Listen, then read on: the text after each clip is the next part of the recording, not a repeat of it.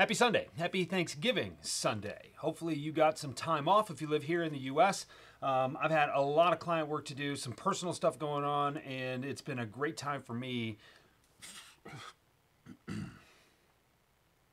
Happy Sunday. Happy Thanksgiving Sunday. Hopefully you've gotten some downtime, a couple of days of rest. I love this long weekend. It always feels like it comes at the perfect time for me. I've been getting after it pretty hard with some client stuff as well as with some personal stuff and thinking about my business in 2024.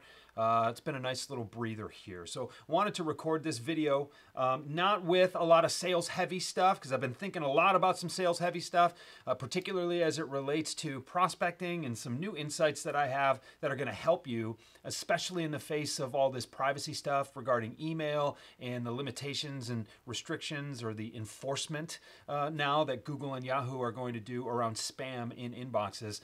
Credibility, relevance, and personalization have never been worth more than they are right now. So we've got a lot of stuff to talk to in the next couple of weeks, or talk about or write about in the next couple of weeks. But what I want to talk about today is something in pop culture and music, actually, that relates very closely to what I've been writing, speaking, and thinking about over the last year or so. This concept called "sell like you." And you never sell better than when you sell like you, because you can free your mind. When you trust yourself, when you trust your instincts and how they will lead your skills and your tactics, great things happen. But the article that I saw just a few days ago was really interesting, and I will give you a little bit of context here. A couple of weeks ago, you may have seen that I took my son, he's 12, to his first two concerts. We saw Metallica and had a great weekend, but that flashes me back to my first two concerts when I was 15. April 15th, 1995, I saw Van Halen play at the Palace of Auburn Hills, and it blew my mind. It was great. I knew live music was for me when I saw that show. I saw him later again that summer, but if you're a fan like I am, you may have heard that Sammy Hagar and Michael Anthony are going back out on the road in 2024, and they're playing a lot of old Van Halen stuff. I don't know what leads to this. I don't know what changed. Eddie's passing a couple of years ago probably had something to do with it, but they're going back out on the road, and they went on Howard Stern or someplace, and they announced this tour. And Joe Satriani is one of the greatest guitar players that has ever walked this earth. He has actually taught several students who have grown up to be on these greatest guitar players in the world, lists that the magazines put out there. And so here's someone who is as accomplished as 99.9% of the musicians out there in the world. And on Stern, he struggled to play some Van Halen stuff. Not because it was too technical. He's got all the technical expertise in the world, but because, and he mentioned this in an article that I read later just this past week, he's trapped inside his head trying to figure out how to play like Eddie. And I want you to think about the talent, the accomplishments. This professional musician has done everything that you can do. But then when he tries to be someone else, he falters. He falls flat. He embarrasses himself. And in this article, and I'm going to link to down below, he talks about how he can't get out of his head because he approaches things so much differently than Eddie did. And that's what made them both great.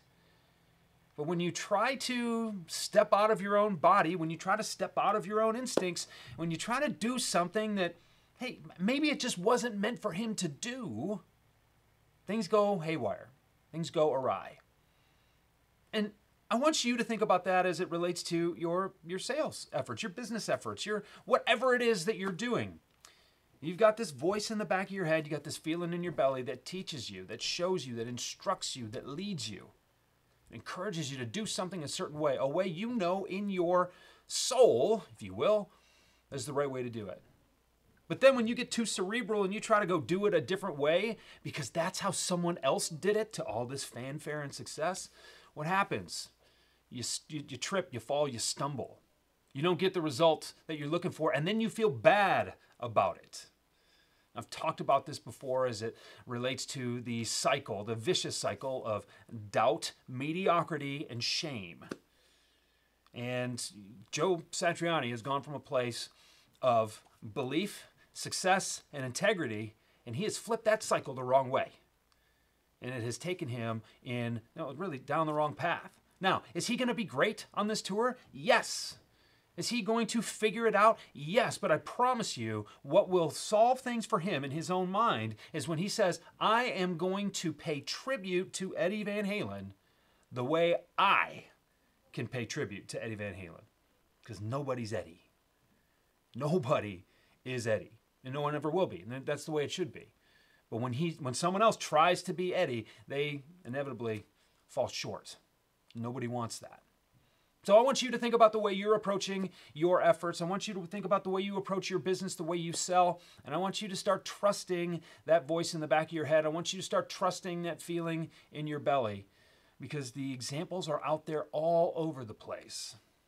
The more you try to do it like somebody else, the more mediocre your results will be.